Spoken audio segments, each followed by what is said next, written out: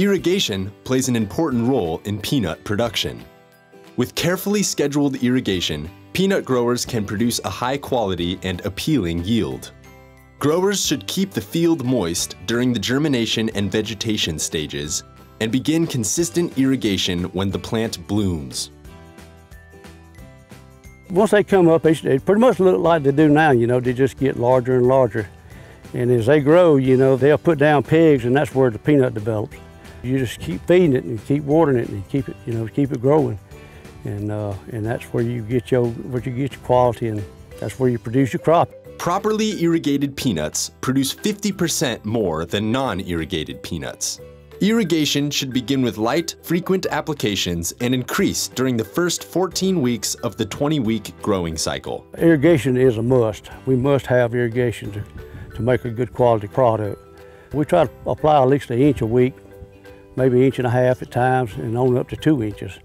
We must keep moisture in the soil to produce a good product. Peanuts typically require 20 to 28 inches of water during the season. Peanut growers can use the checkbook irrigation method to determine the precise amount of water needed. This process uses evapotranspiration, the amount of water released from the plant and evaporated by the soil, and relies on key measurements from the rooting depth, soil water balance, soil texture, and water holding capacity. ET data is usually available from weather stations in specific production regions. From 60 days up to 90 to 100 days, that's probably the heaviest irrigation we'll do.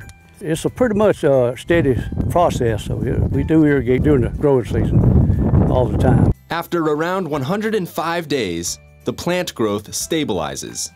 Irrigation should be limited and applied on an as-needed basis to produce an appealing crop for buyers.